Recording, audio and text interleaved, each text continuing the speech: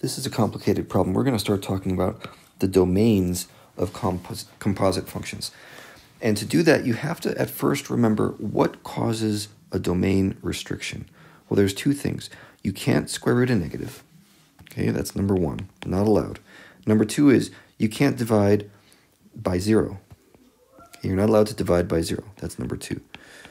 The first one leads you to imaginary stuff. The second one leads you to infinities, neither of which is a real number, so we don't include it in the domain. So I'm going to go through each one of these guys in the examples below, the domain of each one.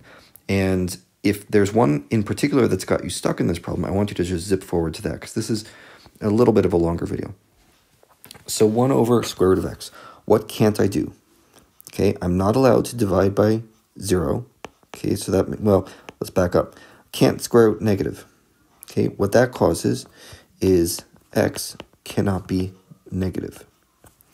And the other part of this is the 1 divided by something. Okay, that says x cannot be 0. And here's the reasons why. If x is negative, that's obvious, right? The square root turns into an imaginary. If x is 0, square root of 0 is just fine, right? You get 1 over 0. But it's the 1 over 0 that becomes a problem. So I can't have x equals 0. I can't have x equals negative. That means x can only be positive. Now, this isn't interval notation, so you're not done yet. You have to write it this way. 0 through infinity. Okay, that's your actual answer. They mean the same thing, but this problem wants everything in interval notation, so there we go. Next example, which is 1 over h.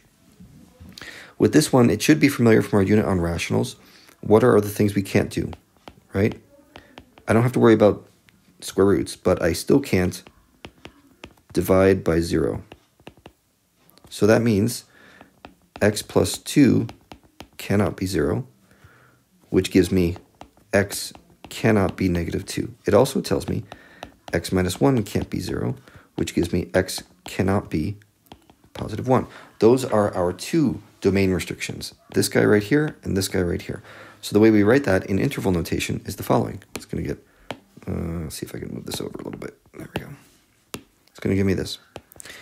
All the numbers except negative 2 and positive 1. So I start at negative infinity, and I go to negative 2, hop over that one, I hop over the domain restriction like a speed bump, and I go to 1. Hop over that, and then coast is clear until infinity. All right, so that's my domain for this one. All right, now things are getting a little more complicated. P over h is just equal to what I've written here. Okay, if you're not seeing that, I want you to take a little pause on the video and prove that to yourself. And now think about the things, the domain restrictions here. Okay, for one thing, x can't be 0. Okay, I'm not allowed to divide by the square root of 0 any more than I can divide by 0 itself. So I can't have x equals 0. I can't have x equals negative 2. I can't have x equals positive 1. Okay, those were from the rational function earlier. But I also can't have x being negative. So it's like I'm combining all the domain restrictions we've talked about so far. I have 4 domain restrictions now. And if we think about this as a number line, it may be easier to see how I'm going to combine these things. I'm going to put circles around the ones that are no good. Okay, so plus 1, that's a domain restriction, no good. And 0, that's a domain restriction. And negative 2 is also a domain restriction. And when I get to the negatives, like all the negative numbers, look at what happens. I'm ruling out all the negative numbers, like negative 5, negative 3, okay, negative, all these things, all these guys are just bad news. So the only thing remaining for me is numbers above 0, positive numbers. So the domain looks like this, 0 through infinity on this one. Okay? Next example. The domain of a composite function. We talked about this in class, but what you have to deal with now is 2 sources of domain restrictions. Okay? You have the domain restrictions from your inputs.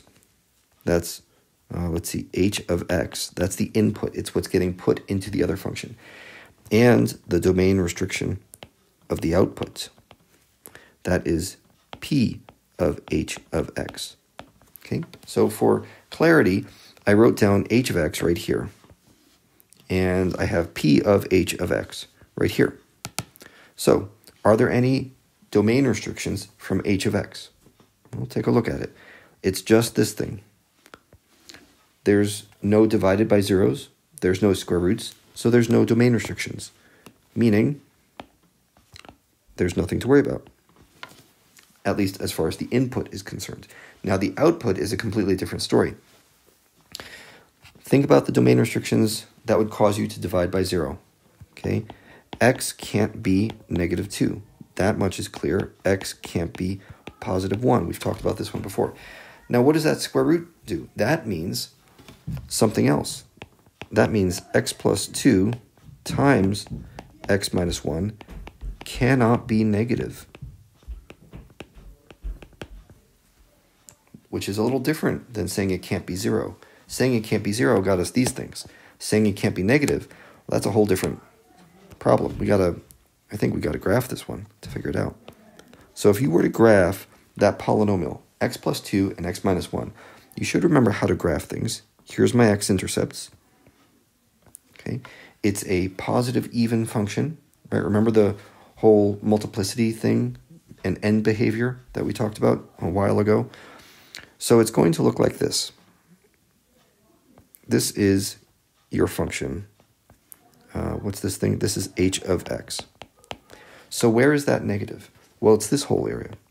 This is all domain restrictions. That whole area is forbidden, which means x cannot be in there.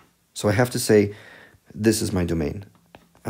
X has to be less than -2, or x has to be greater than +1. Okay, you can't actually have -2 or 1 as values because then you're dividing by 0. You can't have anything in between them as values because then you're square rooting a negative. So here's how you would write that domain. You'd say -infinity to -2, not including -2, union everything from 1 to infinity. Okay. Last one. This one is actually a little easier. Again, you have two sources of domain restrictions. I'm going to do this in purple now. Two sources of domain restrictions. You have inputs. This one is p of x. P of x is your input now.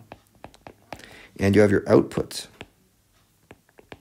which is h of p of x. Okay, and I've written them up here for your convenience. So take a look at p of x. That's this guy. What are the domain restrictions? Well, we've talked about this one already. X can't be 0, and x can't be negative. So two domain restrictions there. How about the output? If you take a look at this function right here, okay, pause the video if you need some time to figure out why that is actually the function, the composite function h of p. And now look for domain restrictions. Am I dividing by 0? Sure. I don't want to do that. I have this function right here. 1 divided by x, not allowed. X can't be 0.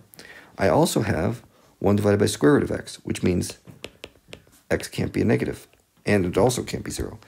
So I have 4 domain restrictions here, but they're overlapping, right? They're duplicate domain restrictions. So all that means is you have one of these situations again, where you can't have 0, you can't have negatives, so all you have left is positive numbers.